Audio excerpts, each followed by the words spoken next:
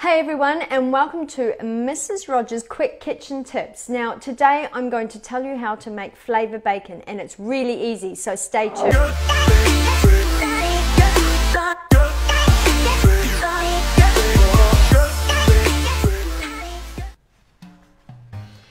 Now today I have used Chinese 5-spice and ground cinnamon, two separate ones, not together because that would be gross. But it's so easy to do. So on an oven tray, I laid out my bacon, and I've used the sort of fatty end or the streaky bacon and covered both sides with the Chinese 5-spice, just using my fingers. And for the ground cinnamon, I actually mixed it with maple syrup and painted it on both sides. That's the key, both sides, because you don't want one side not tasting like the other side. Pop it in the oven at 200 degrees Celsius if it's fan forced, or a little bit more if it's not, and cook it until it is nice and crispy.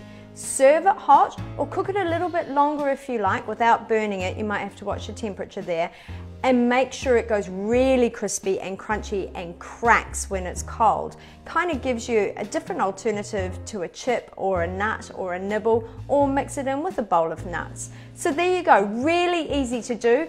Have fun inventing, try rosemary, try other flavors that you like with bacon, and yeah, it'll liven your Sunday brunch.